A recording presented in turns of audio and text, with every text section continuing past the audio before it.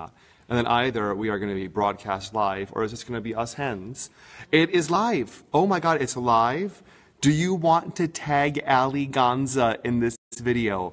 Ali Ganza is my drag daughter. I named her. I gave her her last name. She came up with Ali. I'm like, what goes with Ali? I'm like, Ali Ganza. How perfect is that? And it's asking if I want to tag her in this video. So I am going to take that as a compliment. Anyway, hi Facebook. We are here live. We are here with the Knoxville Farmed Animal Save doing something extra special. We are doing a live broadcast of my speech on pro-intersectional veganism. So I'm going to hand over the camera now to Sue. Here you go. And if the phone dies, but we'll see how much we get. So, and you got me? I've got you. Great. And do I look gorgeous? Of course. Okay, I feel gorgeous. So, hello everyone, welcome. My name is Honey LaBronx. I'm known as the Vegan Drag Queen, and you can find my cooking show at vegandragqueen.com and my podcast, Big Fat Vegan Radio, now in our 99th episode. And find that anywhere. I don't know where you can find it, honestly. Find it anywhere podcasts are findable. And you can also find me on all social media as @Honey LaBronx. End of story. I'm basically very easy to find, including on Patreon, where you can just happen to support my work while finding my work. So before I jump into the speech today, I do want to give a thank you to Sue Canisia and Dan Warren Castillo and Knoxville Farmed Animal Save. Thank you guys so much for bringing me out here and for having me, for taking such wonderful care of me. They've already fed me, they've already chauffeured me across the state line and made sure that I have my Red Bull. So thanks for taking great care of me. And I want to start by just acknowledging a few trigger warnings. And actually, I want to give a trigger warning about trigger warnings. As essential as they are, I feel like we're getting to a point where they are starting to become a little overused. And I don't say that in a way where I begrudge them, but I think as useful and valuable and needed as they are, I would hate to see them overused to the point that people start to become desensitized and disregard them. With that said, I don't know where that line is yet. We'll have to cross it to look back and see where it was. So to cover all my bases, this speech will include a few topics that might be difficult for some people to hear about. Those topics include violence, racism, sexism, rape, ableism, transphobia, anti-Muslim bigotry, animal abuse, and a few others. So now that I've got that out of the way, I also want to especially thank you guys for having me here today, because this day in history is my 8-year vegan anniversary. Wow. I've been vegan 8 years today. Wow. And when I looked back at that first day of being vegan, if you had told me that 8 years from now I would be in Knoxville, Tennessee, looking like dozens of dollars, giving this speech to you all, and a speech such as this, I would just be blown away. I would be so inspired back then to hear that I would one day get to do this. And so it's a real treat for me to get to do this with you guys. So let me just start by saying that the world, let me also start by acknowledging that I have a script here because she is very long, and it's ableist to expect a drag queen to memorize a speech. That's ableist, because not everyone can memorize things. So, the world as we inherited it is far from perfect. So exactly where and when, or where and how do we begin to make it better? A wise person once said, if the oppressed are busy fighting each other, those in power win. In the 1960s in the United States, the civil rights movement was fighting for the rights of black people in America. They were faced with discrimination in voting, housing, and segregation laws. At the same time, women were fighting against discrimination in jobs, legal representation, and sexism in the media. And yet, the victories won by both women and black people were not benefiting everyone equally in those communities. Companies who started hiring more black workers were hiring black men, not black women. Companies who started hiring more women gave those jobs to white women, not black women. During the 60s and 70s, the idea of intersectionality began to arise out of the multiracial feminist movement, who saw that black women in particular experienced increased discrimination because of both their gender and the color of their skin. This theory was pioneered largely by Kimberly Crenshaw, a professor at UCLA, who said that the experience of being a black woman cannot be understood in terms of being black and of being a woman considered independently, but must include the interactions which frequently reinforce each other.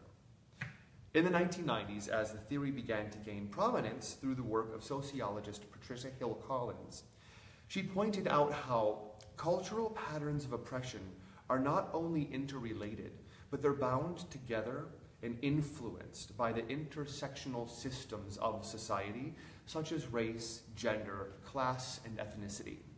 Collins referred to this as interlocking oppression. Today, this concept is expanding to include issues of ability, species, sexual orientation and expression, and it can be defined as the interconnected nature of social categorizations as they apply to a given individual or group, regarded as creating overlapping or interdependent systems of discrimination or disadvantage. Through an awareness of intersectionality, we can better acknowledge and ground the differences among us. So to understand oppression, we first need to understand privilege. What is it and how does it work? And so we're now going to delve into a bit of social justice history. We all have varying identities. I myself am white, I am gay, and although I'm a drag queen, I do identify as a cisgender male, which simply means that I am not transgender, which I know confuses a lot of straight people anyway. But rather, I identify with the gender that I was assigned at birth. Some aspects of my identity come with certain privileges, just as others come with certain disadvantages.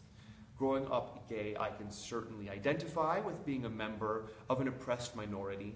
I know what it's like to be afraid of gym class for fear of being bullied in the locker room.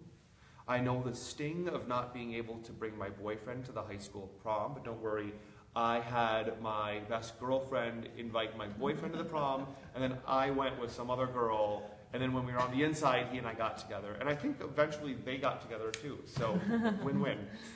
So I know what it's like to not grow up seeing people like me represented in the media, to grow up never seeing gay couples or same-sex affection shown on television in a positive way. I got the picture loud and clear as a kid that whatever I wasn't normal, and I would have to hide who I was if I wanted to have a good life. Even when I had a boyfriend, I remember being afraid to hold his hand or give him a kiss in public for fear of what other people would do. I remember the bravery of holding hands with him while we were at the shopping mall, and then he let go of my hand when children passed by. And when I asked him why he did this, he said, well, we shouldn't do that in front of kids.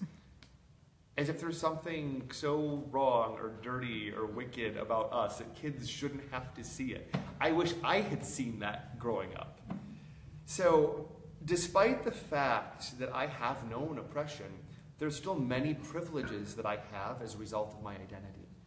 As a white person, I do not live in fear that the police may treat me unfairly because of the color of my skin. When I enter a shop, I'm not afraid that the storekeeper will watch me or follow me with suspicion.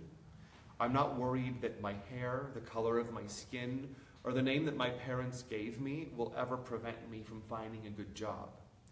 As a man, I seldom worry for my physical safety when I'm walking home alone at night, out of drag. And because I am male, I don't experience being interrupted when I have something to say, or having to say the same thing 5 times in order to be heard and taken seriously, like women often experience. And as a cisgender male, I do not fear for my physical safety every time I need to use a public restroom.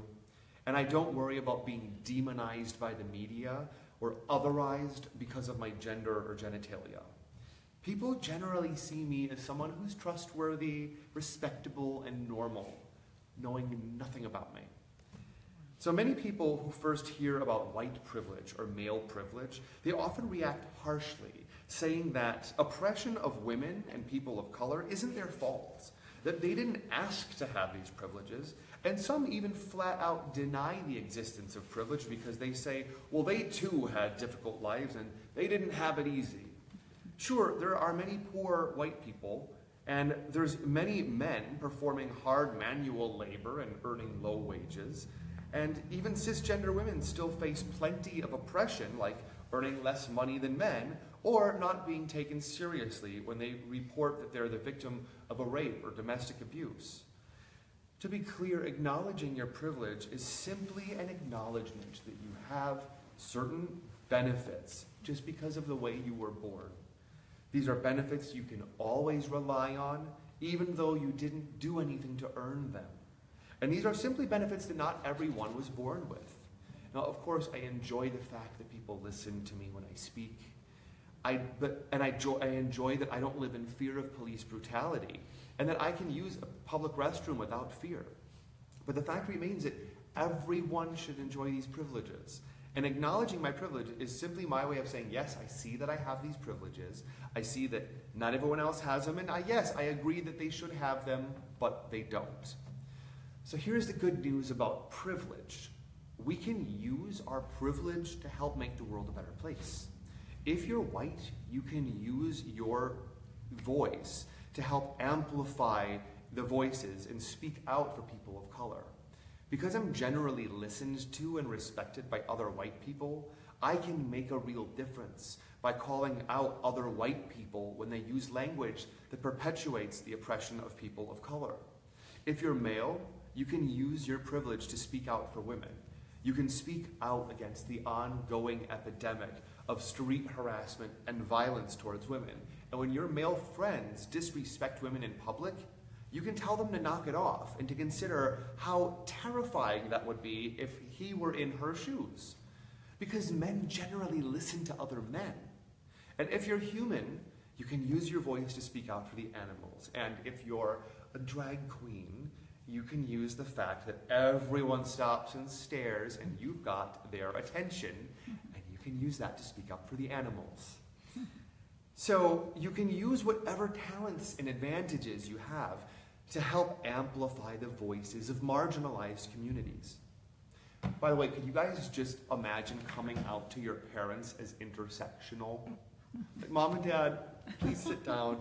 I have something to tell you.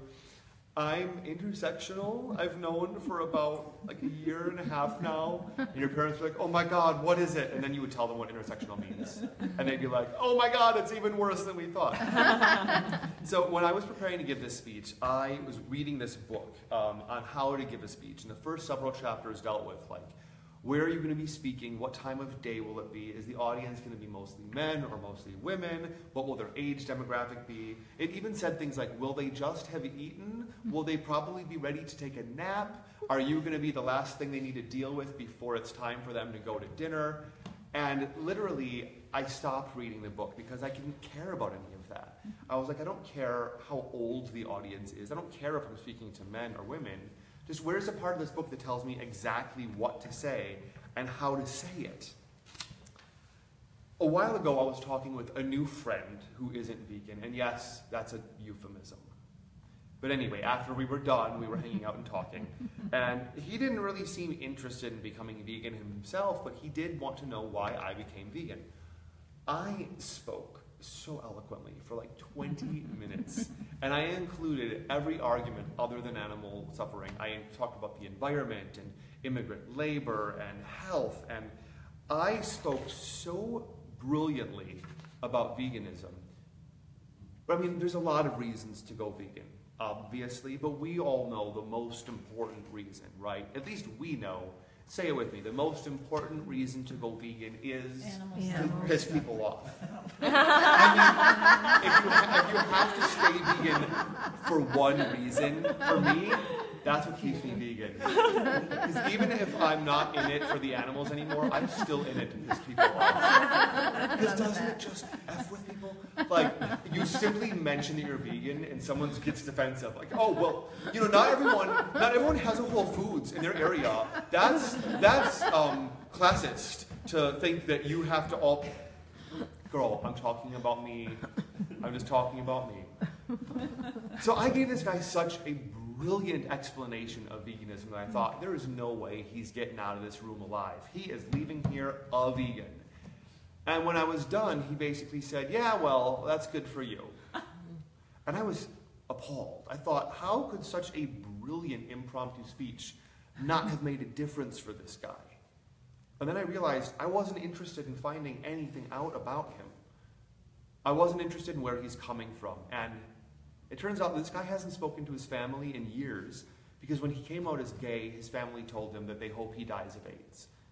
This is someone who's actually dealing with something and is struggling with other social justice issues already. In my little speech, I didn't take any of that into account. I just wanted to say these magic words and like, make him vegan. And if only it were that easy. But here's the thing. Everyone you ever meet is going to know something that you don't. So don't rob yourself of that. Get curious. Get curiously engaged in what is this person here to teach me. So I didn't see that I had anything to learn from this guy. I was the expert. He was there to listen, and that was that. But the best way to make a difference for another person is to first get related to them, find out what are they interested in, what are they dealing with, and what do they really care about. If I want to talk to a group of people about why they should go vegan, I also need to understand that some of the people listening might have other struggles that they're dealing with. To be clear, animal liberation is still the issue that's most important to me, perhaps because I'm fighting for the lives of 150 billion land animals who are killed every year according to the Food and Agriculture Organization of the United Nations. But animal rights isn't the only cause that needs attention. And it certainly isn't all that I'm capable of caring about. If we aren't checking in with other social justice movements and with other individuals who experience oppression, then we really do give the appearance of being selfish. We care about our cause, but we refuse to care about any cause other than our own. So what are some things that other people are dealing with that I might not experience myself? Today, there is still nowhere in the world where women are considered equal to men. Anywhere. All over the world, women still fear for their safety. They still get interrupted by mansplainers who think that they know better than women. They still live in fear of the high likelihood of being raped, and they fear reporting their rape to the police for fear of not being taken seriously, or worse, being blamed for their own rape. In many parts of the world, women are still being denied the right to their own sexual health and reproductive rights. All around the world, people from a war-torn country are seeking refuge for their families in countries that demonize and shun them.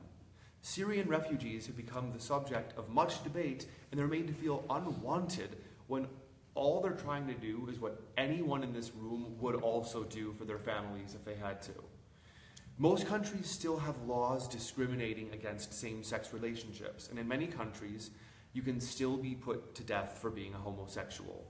In 2015 in Uganda, they secretly tried to hold a pride celebration, and it was promptly raided by police. People were beaten, jailed, and publicly shamed.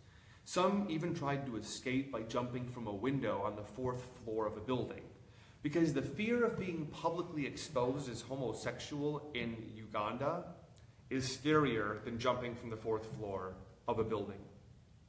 And meanwhile, the president publicly stated that if these people were to be attacked by an angry mob, they would have brought it on themselves. In Russia, activists have tried organizing pride parades for years, only to be beaten and arrested. Russia then passed an anti-gay propaganda law, making it illegal to assemble, protest, or even speak well of homosexuality. Meanwhile, in Chechnya, over 200 gay and bisexual men have been rounded up and detained in actual concentration camps, where they are currently being tortured, some even killed. And the leader of Chechnya has vowed to purge all homosexuals from the country. And families are told that if they don't kill their gay or bisexual family members, the government will. Very recently, a 17-year-old boy was pushed off the 9th floor balcony by his uncle when he discovered his nephew was gay. Mercy killings such as these are becoming commonplace throughout Chechnya, and they're referred to as cleaning your honor with blood. And here in the United States, we refused visas to 40 men trying to escape Chechnya, where and the current administration here has not so much as commented on the situation in Chechnya. So most Americans don't actually know that this is happening. Now I could go on and on about the plights of individuals from all other marginalized communities, but I guess you're starting to see for yourself how lucky you are if none of those things apply to you. And you're starting to see, the animal rights activists who would proudly say that they only care about animals, as if that's something to be proud of, this diminishes our ability to make a difference in the world. Here we are actually believing that we only have enough compassion and enough power to make a difference in one area. For someone as evolved and aware and passionate as a vegan to think that they can only make a difference for animals, it's incredibly short-sighted. In fact, I feel it will be hard-pressed to think of a community who feels as deeply or who thinks as rationally and who fights for justice as tirelessly as the animal rights community. Now imagine how big a difference we could make in the world if a group this powerful were to take a stand for women, for the elderly, for people of color. We have to remember that not only is our own community comprised of all different types of people, but our target audience will most likely fall into one of those categories as well. And no matter how brilliantly you speak, no matter how great your talking points are, no matter how convincing your argument is, believe me when I say, the person that you're talking to will be thinking in the back of their head, but what about me? What about my struggle? Are you my ally, or are you just preaching to bring me over to your side? If we're going to make allies, and if it were just to say, if we're going to make new vegans, which is our only option at this point, because let's face it, you can only go vegan once, right? That's like the one thing I can't stand about being vegan is I can't keep doing it. But we have to find out what's important to them and how we can make a difference for them. Because when they ask you, well, what about police brutality? Or if they ask you, like, what about Trump, threatening to ban all Muslims from coming into the country? And you can't genuinely show that you share their concerns and you're willing to stand with them, then what gets revealed are the things that you don't have to worry about on a day-to-day basis. But your target audience has to think about these things every day, in addition to worrying about animals. They don't have the luxury of only caring about animals. So here's the good news. I know that I'm going to see animal liberation in my lifetime. I know that. But we're only going to get there if we all get there as one. This idea that, well, first we're going to fight for people of color, then the gays, if there's enough time, the trans community. This will always put the animals last. Until people can connect the dots and see all suffering as equal, animal suffering will always be the lowest priority in the fight for social justice. We can't defeat speciesism while contributing to another system of oppression. By seeing all oppression as connected, we avoid ranking some forms as more important than others. It's fine to have one cause as a main focus, and it's great if you can even support other social justice movements and build bridges with them and help amplify the marginalized voices, but you don't even have to do those things. In fact, sometimes when you don't know how you can help, the best thing to do is nothing. But the bottom line here is to educate yourself so that you can stop contributing to other forms of oppression. That's the main cause, the main goal, rather, of the pro-intersectional movement. Anything you can do above and beyond that is just icing on the cake. Now, of all the theories about a pro-intersectional approach to social justice, 99% of them do not include animal rights in their vision. And as an animal rights movement, we can't succeed without involving other communities. When I first heard about intersectionality, I thought I'd finally found like the secret way to make other people go vegan by guilt. Like if I'm talking to women or I'm talking to other gay people, like I can tell them, like, well, you're a hypocrite if you aren't vegan for the animals because you're contributing to the same systems of oppression that are oppressing you. I thought I discovered the secret to making everyone wake up to the fact that nothing but ethical veganism makes sense. Now, however noble my intentions were at the time, I can now look back and laugh at how naive I was. I can see how my privilege made it possible for me to ignore their identities and to tell them what they should be fighting for. Now, as a cisgender white male, I now recognize, finally, I don't get to tell black people what to do. I don't. I don't get to tell women how they should feel about their circumstances. I don't. And I don't get to pretend that I understand everyone in the LGBTQIA+ community, because I don't. And I definitely don't get to tell people who are fighting for things that I'll never have to fight, what they should care about. Intersectionality originally came from black feminism, and even in giving this speech, I must always remember and acknowledge that I am a white man taking something from black women and using it for purposes they never intended. So I must always be careful to listen and make space for others. I can never assume that my point of view will work for everyone. All I can do is work to make the animal rights community as safe and inclusive and welcoming as possible, while continuing to convey the urgency of joining our movement. Creating safe spaces is key to making others a part of our community. For example, we can create ground rules for our community by saying that sexist or racist or ageist behavior will not be tolerated when we're at a protest.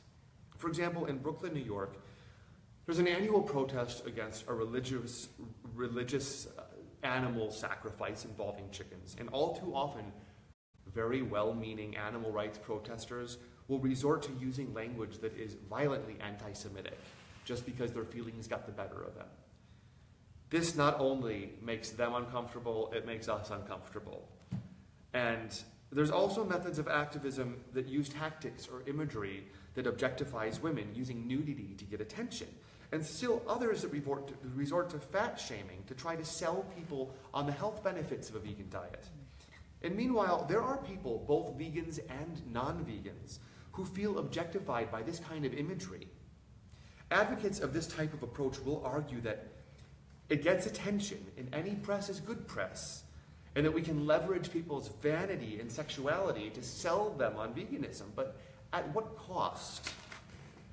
In America, the feminism movement focuses mostly on white women in the mainstream.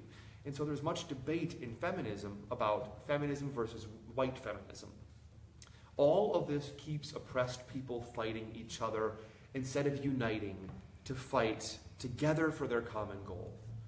Intersectionality is a new set of tools that we can use to craft our message in a way that maximizes our effectiveness without alienating others or supporting the systems that oppress them. When you say that you only care about animals, what you're saying is that you're opposed to rape or murder or torture unless the innocent victim is human. If you wouldn't say you don't care about women, or you don't care about people of color, or you don't care about people living with disabilities, then you have to realize that that is what you're saying if you say, I only care about animals. A friend of mine once said on Facebook that she thinks it's great that I'm vegan, but she'd rather focus on making the world a better place for people. As if those things are mutually exclusive. You can't have compassion for this guy over here and then deny your compassion for this guy over there, because that's not compassion. That's what we call favoritism. So what is it that makes it easier for us to be kind to animals and still disregard other people? Because even non-vegans can become outraged at the idea of animal abuse.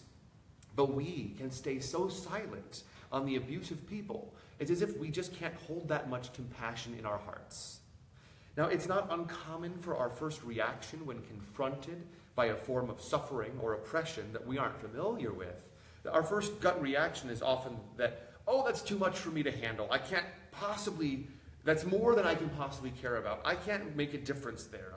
I can't possibly care about everything that I care about and that. Someone else is going to have to take that on. Let those people fight for that cause by themselves.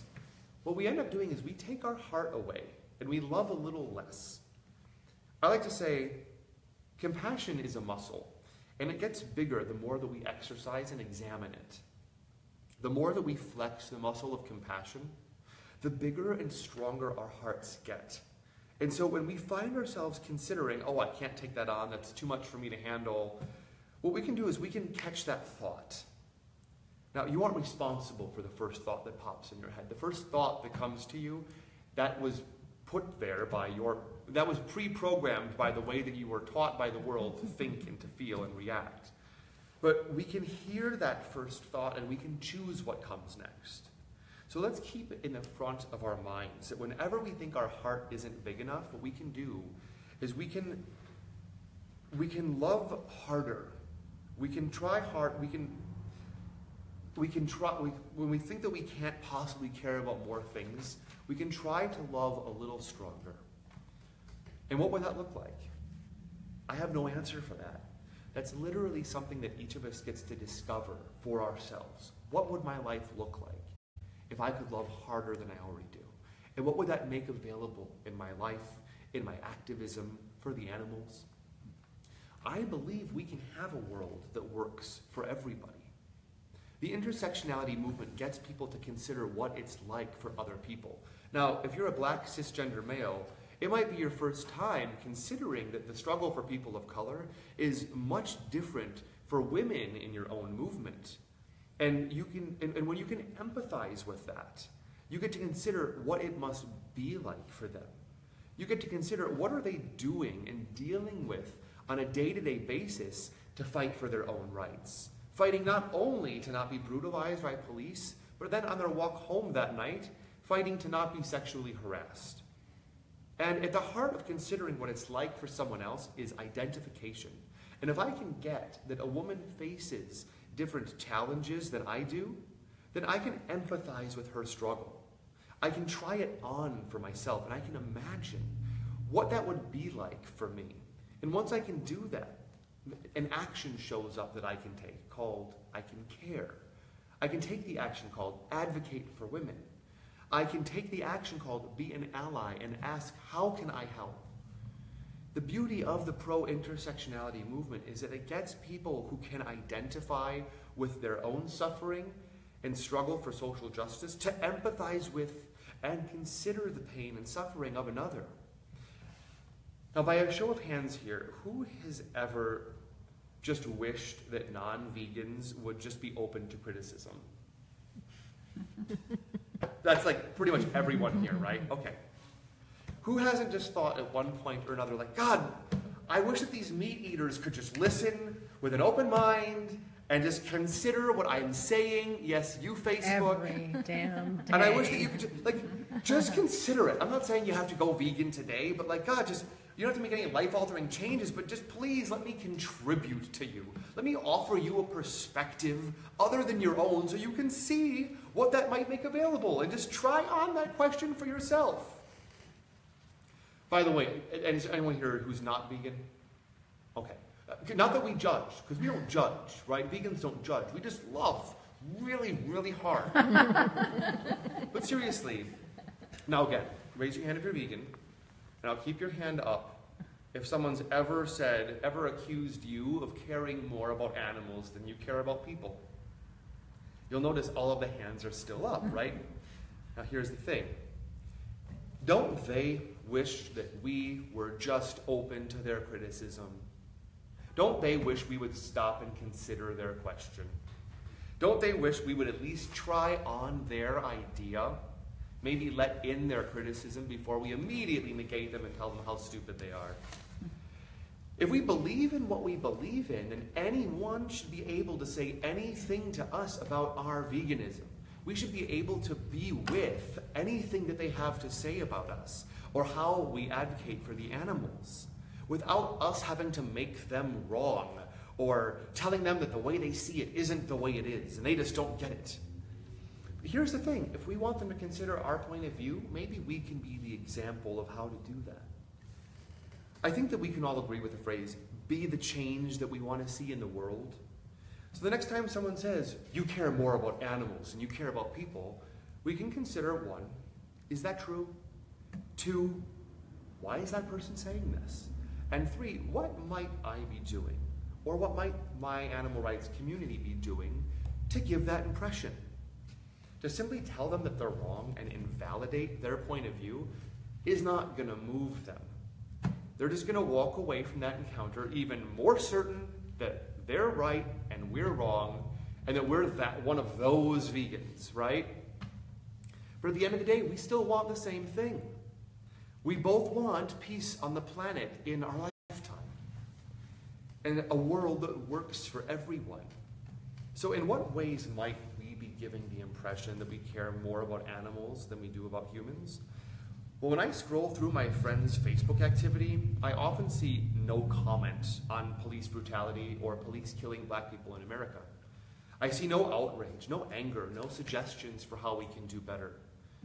I just see post after post after post about animal issues. And yeah, I can imagine how that might look to someone who's not vegan.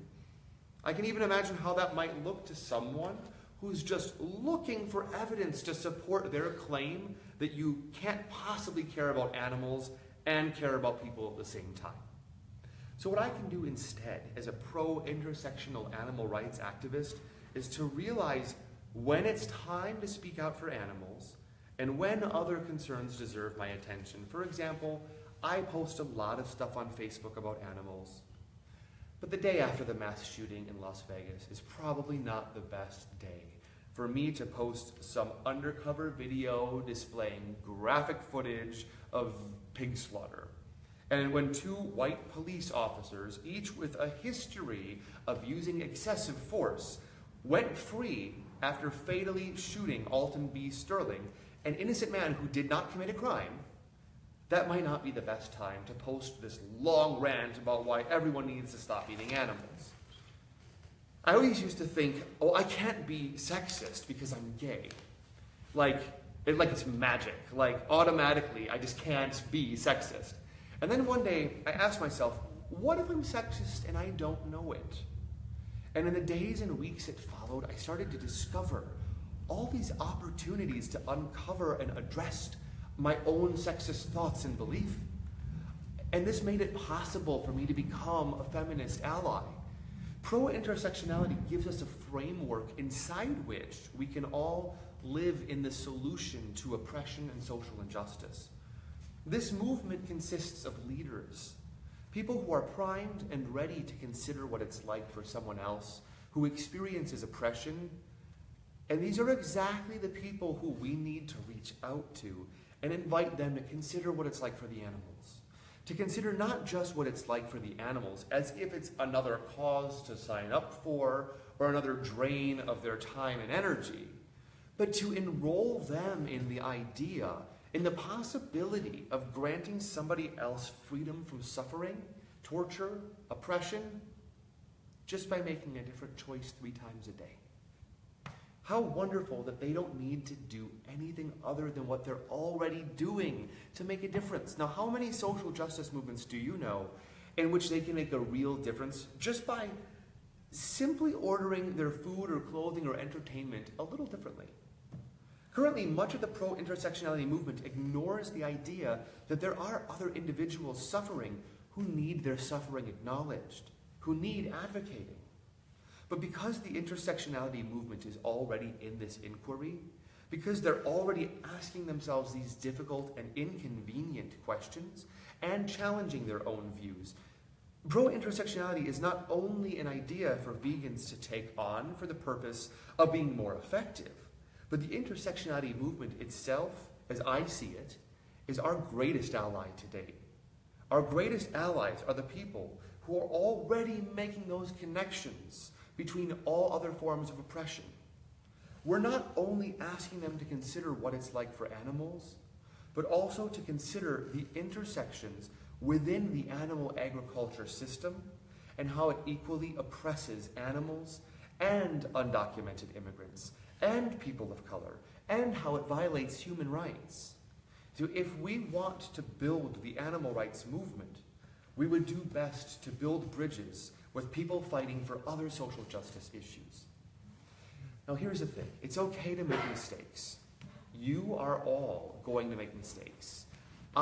Even after this speech, I'm going to make mistakes.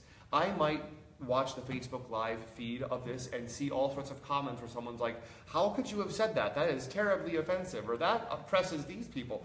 And I will have an opportunity to thank someone for pointing that out to me. I'll have the opportunity to take their comments to heart. I'll have the opportunity to thank them for contributing to me, and to ask what I can do to be a better ally for other marginalized communities. That's how I plan to continue learning and growing in wisdom and compassion. Because this is about progress, not perfection.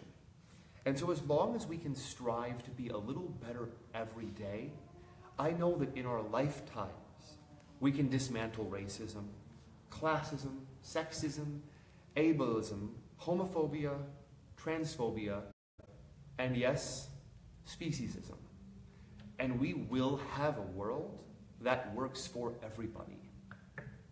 Thank you. Did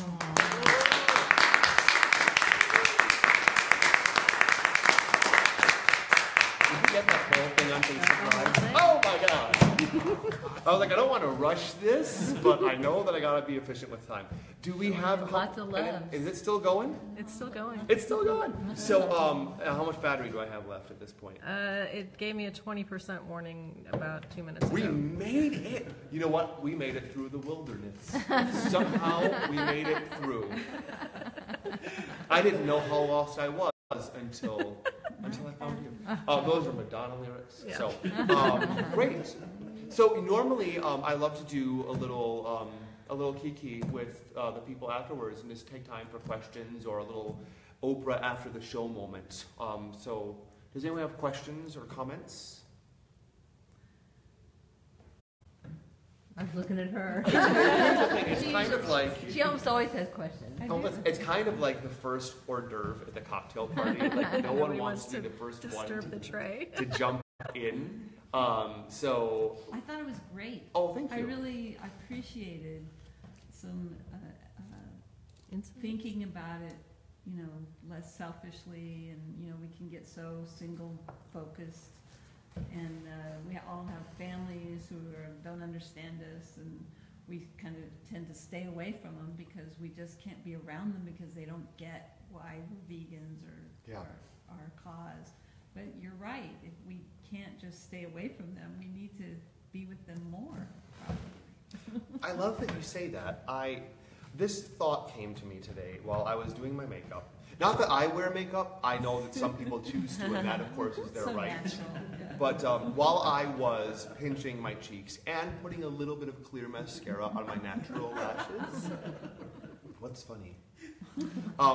I was doing a sort of meditation because, well, my sponsor might later watch this and be like, what do you mean you didn't meditate the minute you woke up? So I was like, God, please let this makeup process serve as my meditation. And I put on some like frequency megahertz meditation thing on Spotify to like make it count.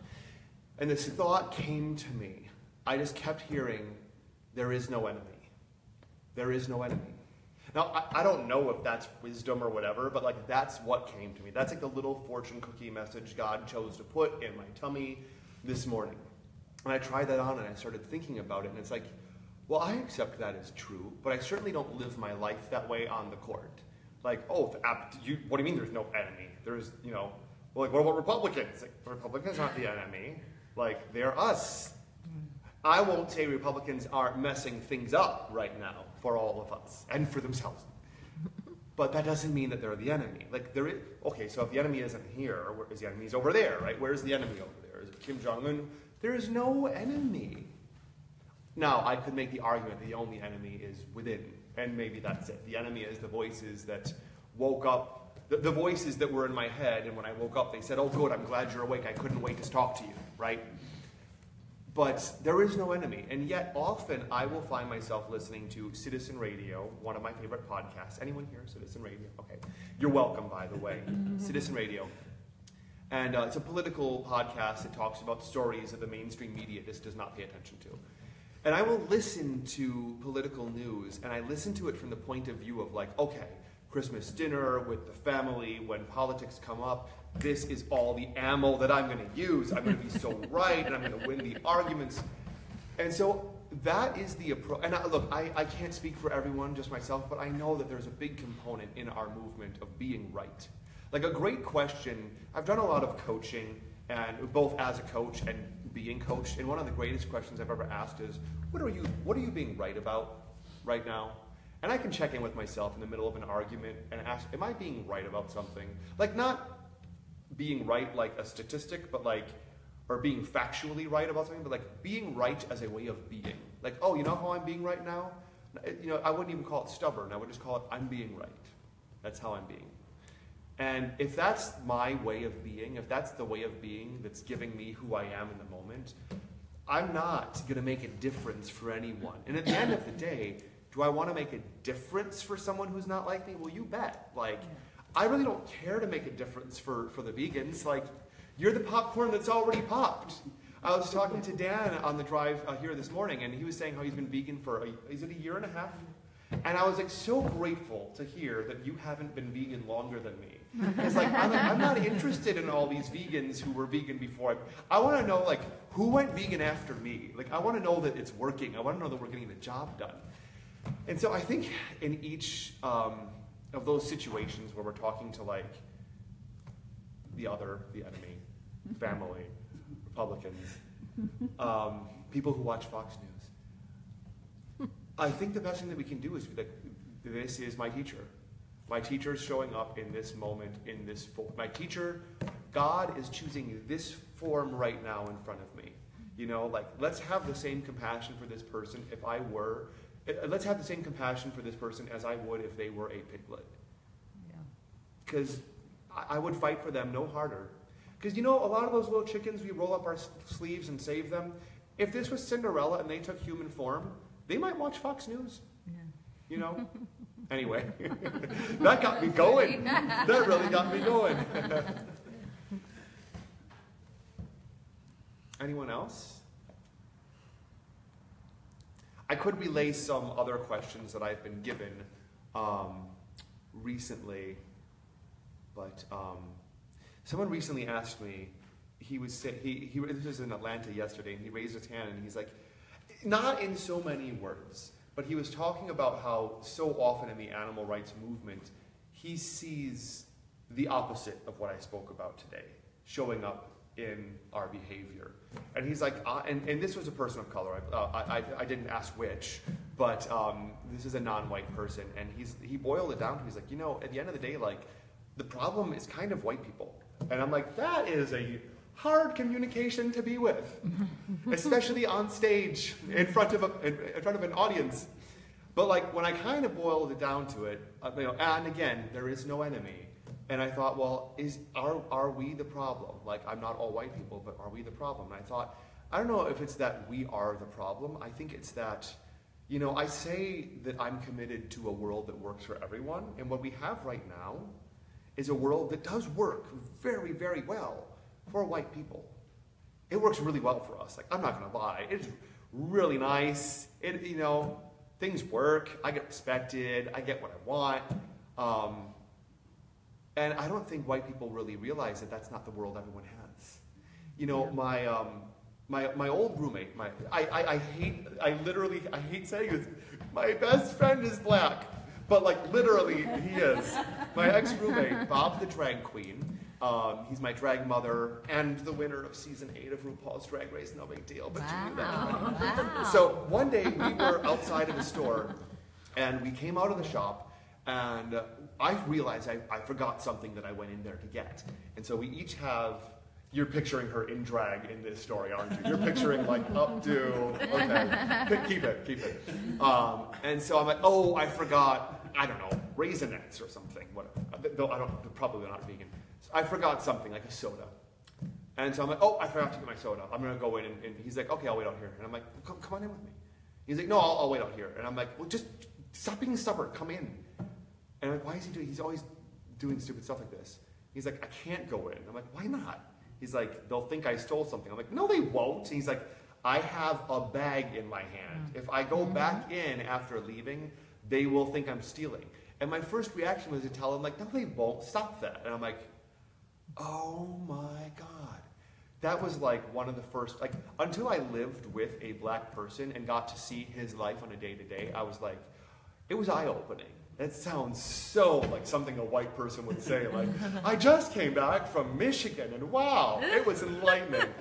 But like, it was really an opportunity. Like, we occupy the same apartment and yet we live in two different worlds. And I thought, oh, if that were me, oh, hell no, I would go in there. And I would be like, how dare, and I'm like, nope, maybe I wouldn't. Maybe I would be like, nope, this is going to happen at least 12 times today, and if I can minimize it and get it down to 3, that would be a great day. And I just do not feel like wasting my energy on this one, because that means I'm going to pop off on the 10th person. So that's something I think white people need to learn to understand. I don't think we do enough considering what the world we've created is like for people who are not us. And I think one of the big problems with that is our history. I'm dating someone right now. I'm so happy to say that. I'm dating someone now from, she lives in, I'm just kidding. Could you imagine? He lives in, always keep him guessing.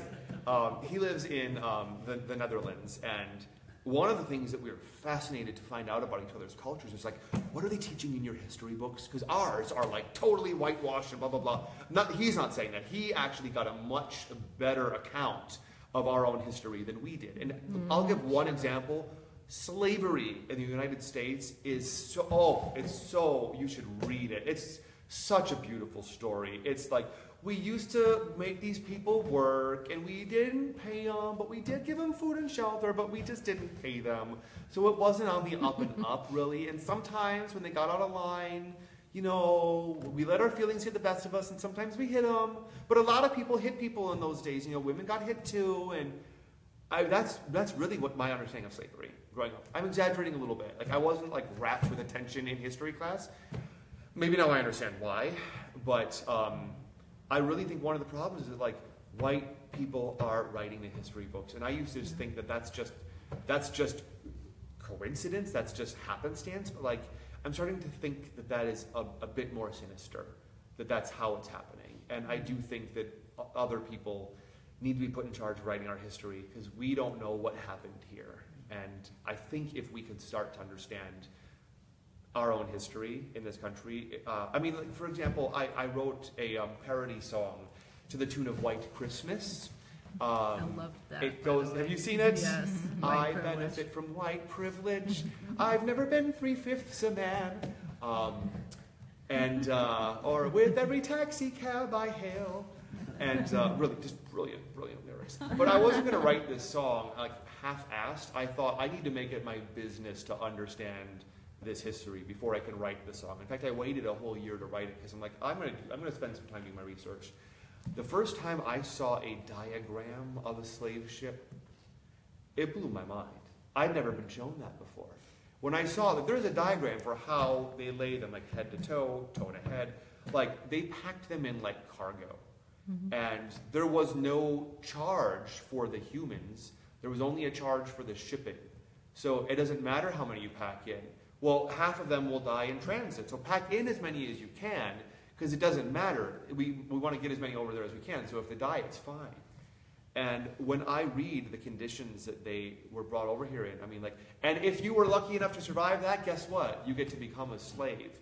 And if you were lucky enough to survive that, guess what? You have the peace of mind of knowing that your great-great-great-grandchildren are going to be denied housing and turned away for jobs. And you know what I often hear to counter that?